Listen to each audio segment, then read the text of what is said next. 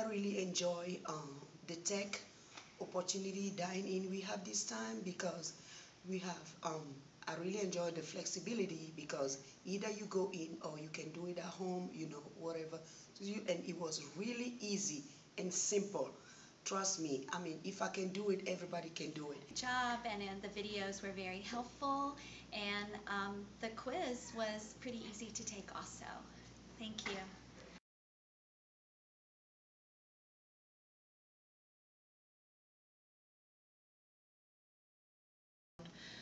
One of the ones that I really like was on multiple intelligence testing, and I loved it because it helps me be able to have the chance to get to know my students better. And one site that I just gotta have, didn't know existed, is on the www.cdc.gov website. My name is Samantha Landon. I teach World History 1. Some of the sites that I liked were the interactive sites for ancient history, like University of Manchester and the British Museum, because kids can actually go to those sites and build mummies, they can build their own pyramids.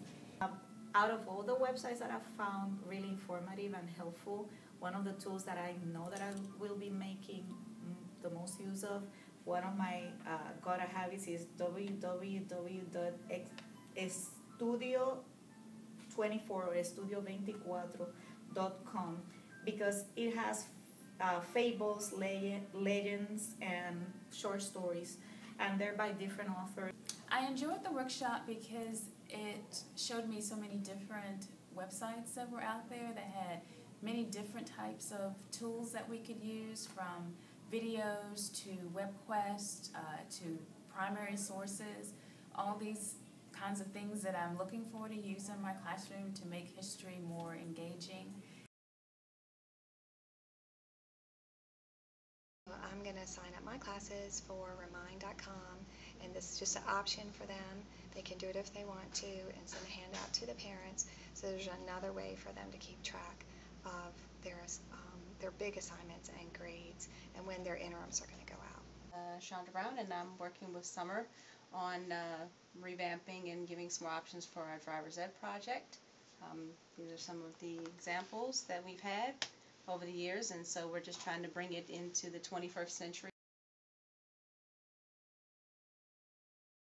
I had a partner because she didn't have a phone, and yeah, first I said my answer, then she said her answer, and I rated a 9 because it helps us, it helps everybody talk and get their answer out. It worked very well. I rated a 10 because it's very easy and interactive and unique to like a different type of style of learning. My name is Jonathan Mayhew, and the lesson today, I like the program because it was very interactive. The responses were quick. You didn't have to wait 5 minutes for your responses to actually show up on the screen, and it was just really enjoyable to use.